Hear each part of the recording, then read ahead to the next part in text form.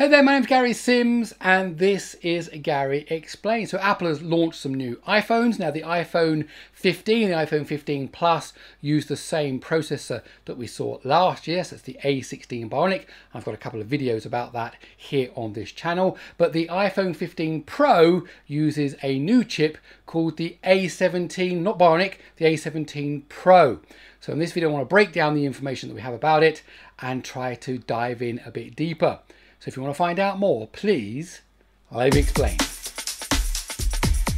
Okay, let's look at Apple's latest processor, the A17 Pro. First thing to note is the name. A17 is correct, of course, because we've had A16, A15, A14 and so on, but they were all called Bionic, and this is now Pro, which makes me wonder about whether there's going to be an A17 non-Pro version, maybe in some other device like an iPad, or maybe in next year's iPhone, because they've been using these processors over 2 years now. So this is the first chip that's made, mass-produced on 3nm, made by TSMC, and of course it's going to be out in these next few days.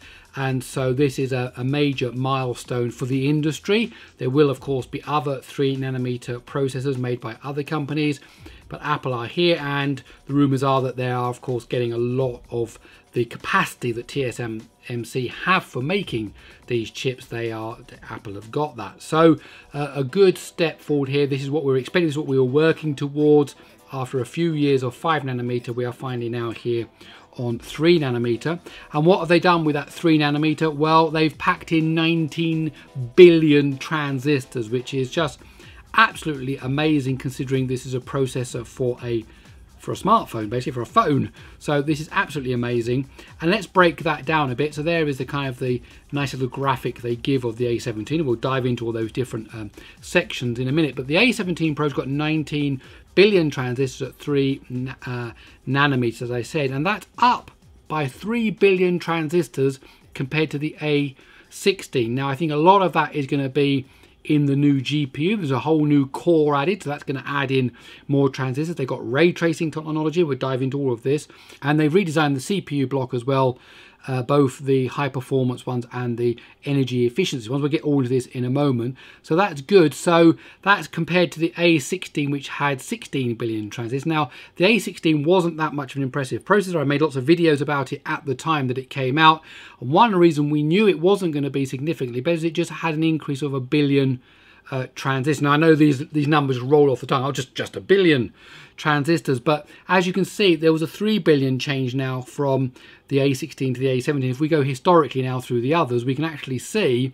that for a long time 3 billion transistors was the kind of shift we were expecting from each generation. So we're starting back with 8 billion transistors to the A13, and here we are now in the A17. We've doubled that number of transistors, more than doubled that number of transistors, and we've gone from 7nm down to 3nm. Now of course remember, nanometers are marketing terms mainly about how much density there is, how many transistors can you pack into the same area.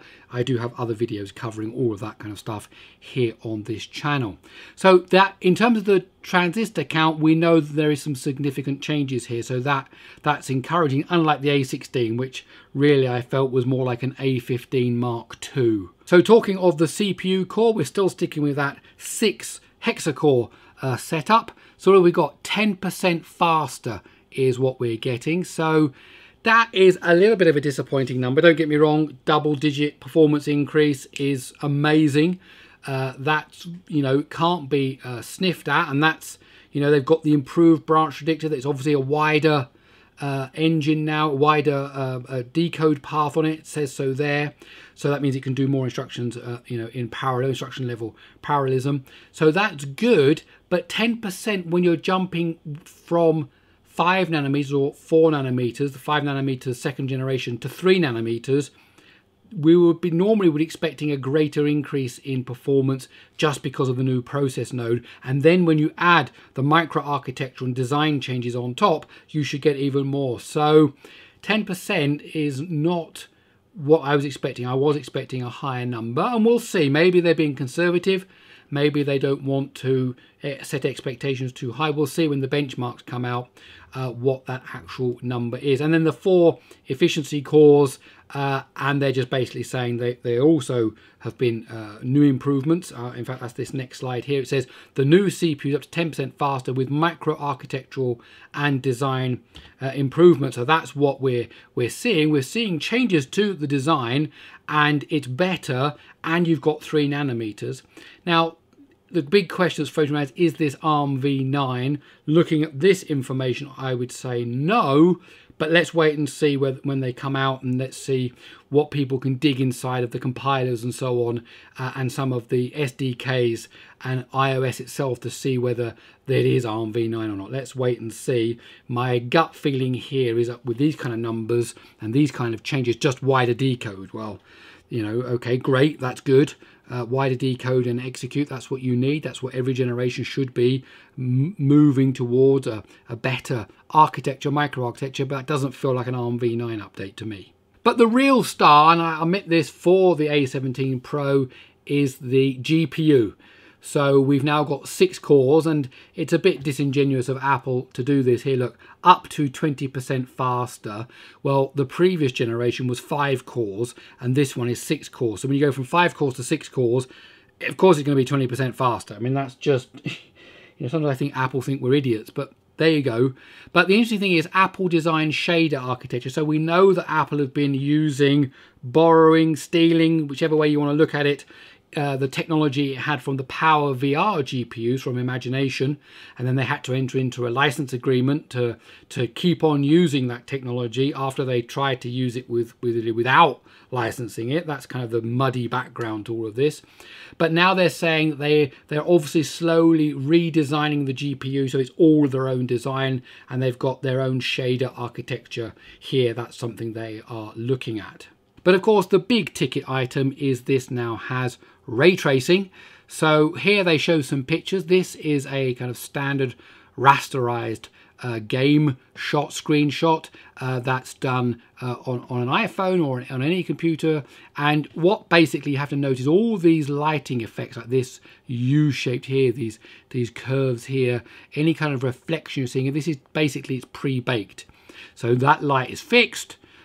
This is fixed, and they can there are some tricks that you can do in 3D programming that allow you to give this appearance of, you know, these different lighting effects. Now with ray tracing, it's actually traces the beams of light, the rays of light, and gives you this effect in real time. So here's the same picture. You've still got the same effects. You can see it's kind of got a greater fidelity to it, and you've got the same kind of, you know, things that we're seeing, but of course now it's done in real time with actually tracing the rays. And I've got one here side by side, you can see the difference. Like for example, here, this black spot here, you know, that's a reflection of this light up here, and this way, when they've done the pre-baked lighting, they couldn't do that, or they didn't do that, but here you can see it added, and so, you know, these reflections and these light things are all done in real time. These things up here are all done in real time from the ray tracer, and then here, and again, this makes my mind boggle. So they're saying, look, here you could, using this same scene, you can get 8 frames a second if you use software-based ray tracing, which nobody uses because it is too slow. And if you use hardware-based ray tracing, you get 30 frames a second. Well, of course, that's the whole point. But they do go on to say, well, therefore, look, this is 4 times faster, because, look, isn't it amazing? We can get 4 times faster ray tracing because you're doing something in hardware rather than software. Well, that's just true about anything. If you do encryption in hardware rather than software, if you do anything hardware and software, it's going to be faster. So, again, kind of trying to put a bit of a marketing sort of a event there by Apple, trying to convince of the things that are blatantly obviously true. If you go from software to hardware, of course it's going to be faster. Now, a couple of other things to tie up what we know here. It's got the USB 3 controller. So remember, the normal iPhone 15 with the A16 Bionic in it has got USB-C connector for charging, but it only uses USB 2.0 speed. That's 480 megabits per second. Here in the 17 Pro, you get a USB 3, and it's probably USB 3.1 Gen 2, and that gives you 10 gigabits per second.